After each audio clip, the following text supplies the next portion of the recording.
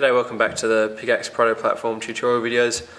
In this video we're going to have a bit of a look at the ProtoPlatform and interfacing that with a potentiometer and sending some values back to the laptop or computer with the USB download cable.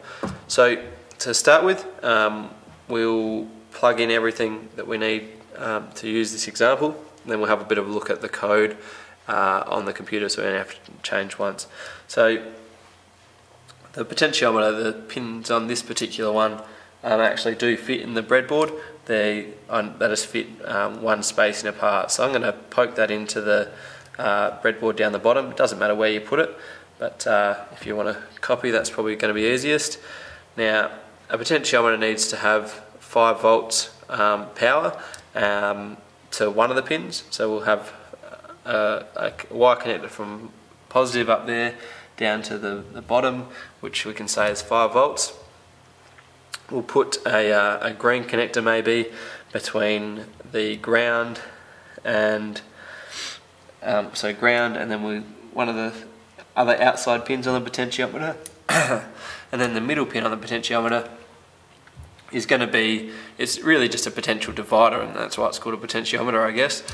So the one side's getting 5 volts, one side's getting 0 volts, and the centre pin is somewhere between 0 and 5 volts, depending on where you turn that resistive wire, I guess. And the yellow one I've got set to be plugged into, let me just move this across, P3, which is going to be the third one down, but you can choose whatever one you would like to use in your example. So we'll switch across and have a quick look at the screen now. I'll put all these samples up on the website in a folder together, probably all these example videos as I do them. It's not up there just at the minute, but if you need it, then email me and I'll soon get it to you. If you have a quick look here, we've got very much the same code as you've seen. You're going to get used to seeing this same code. We've got Pickaxe 14M2 selected. Now this is a new one. This is set freak, and this isn't needed to use a potentiometer. The reason I've got that is because the information that I need to send back to the computer is in a slightly different format than we used in the starter platform example, and that's just because I'm going to use a second program that I'm going to show you in a tick called, well, I'll show you now, called Serial Chart. And the Serial Chart program actually shows us a bit of a graph of what's happening with the voltage that's coming in. So rather than just give us numbers, we can also have a look at some graphs, some sort of visual display.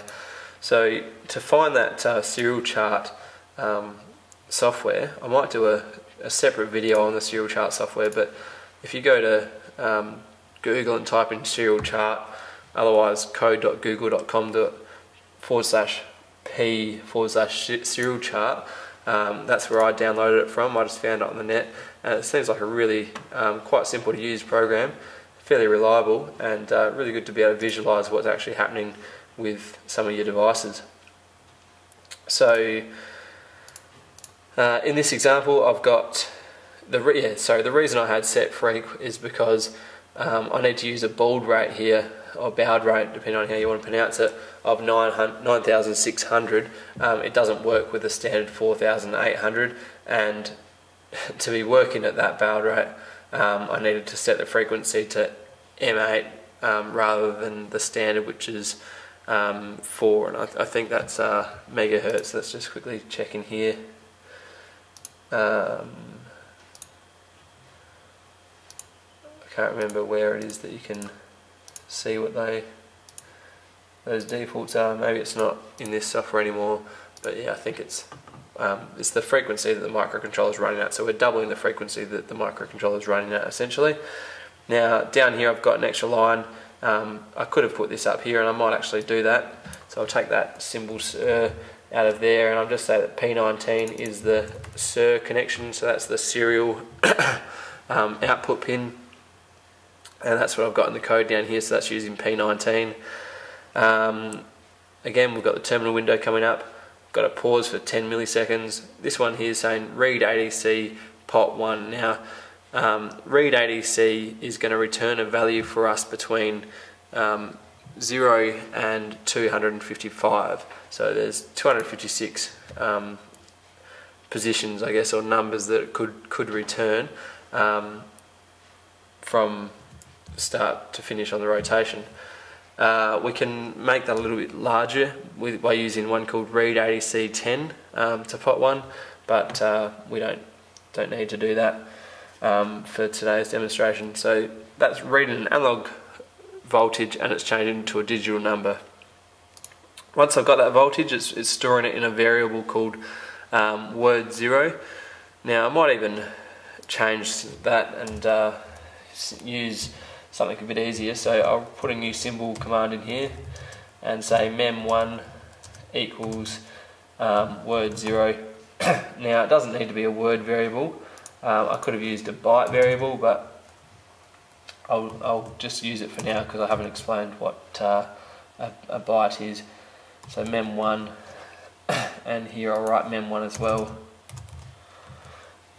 and that should be exactly the same thing. So the purple text there, which is W0, is I've replaced that with mem1, which is just saying that that is a storage location that can store a number somewhere on the microcontroller, and there's about 13, I think, from memory storage variables. So I turn my microcontroller on and it's downloading that code.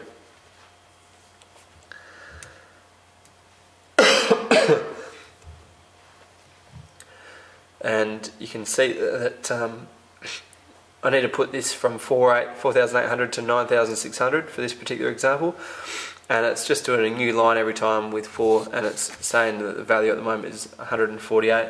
And as I wind that up and down, so I'm moving the potentiometer now around, so that's towards the positive side and that's towards the negative side, so going down from, like I said, 256 to 0. So I'll just close that down now and show you what the serial chart does. So the serial chart gets that similar information, and I'll press play. Actually, there's one other thing that I need to do in here, and that's just to change the... Oh look, no, the minimax are already set, so that's good. So press play there. Had the wrong COM port selected, so I'll just check with the Pickaxe program which COM port I was using. I think it was COM6 actually. Yep, COM6. So I'll just change this one to COM6. Whoops. And just save that. Bold rate at 9,600, like I said before. The rest of this we don't really need to change. It's saying that the first number that comes into this program, the software, is going to be coloured red, and it's going to be a number between 0 and 255, and you could change that if you had different values. So I press play, and they're all at 0 at the moment, and as I wind this potentiometer, you can see that it goes up and down as I change the value of the potentiometer. So it's cool to be able to visualise what's happening on that potentiometer, and it's also giving us the values here. So it says it's 131 at the moment. As I turn it up towards the positive side, it will go up to 256, and this is just lost 250 or 255, sorry, and then down it will go down to 0. So you can see there's some cool software to be able to visualise stuff, and I'm going to have another go at using that when I've got the accelerometer connected, and we'll have 3 different lines hopefully, and you'll be able to see some cool data from the accelerometer. So I'll press stop to that. That's all I wanted to show in this video, so thanks for watching, and I'll have the code on my website as soon as I can in a folder, and you can have a go yourself. So next video we might have a look at the accelerometer from SparkFun. Cheers, thanks for watching, bye. Just to quickly add before I go on to the accelerometer tutorial, I thought I'd quickly show you, because it's much the same as using the potentiometer, this flexible strip, or flexible resistance strip I guess, I can't remember the exact name of what it's called, but much the same. It changes its resistance as I bend it, so the more I bend it, the more that the resistance changes. And we're still recording this, so the more I bend it, you'll see on the serial chart program, you can see the bending down and back up, down and back up. I've seen this sort of stuff being used on like a finger or something of a glove. So I think the example was that someone was doing sign language and they could think about what position that your finger was in to translate your sign language into something that maybe an LCD screen could use. And while I've got some analog devices going, exactly the same way as this one's set up. So I've got the positive coming into to one side.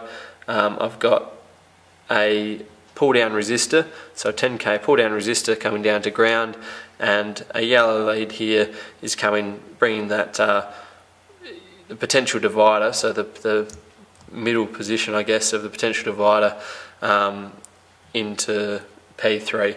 And I can pull that out and put the LDR straight in. You've already used the LDR with the starter platform, but much the same.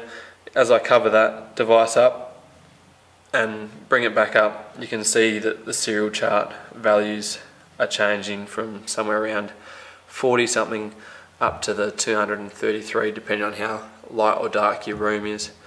So there's a few analog devices. To use an analog device, you just need a potential divider, the LDR and this little flexible strip.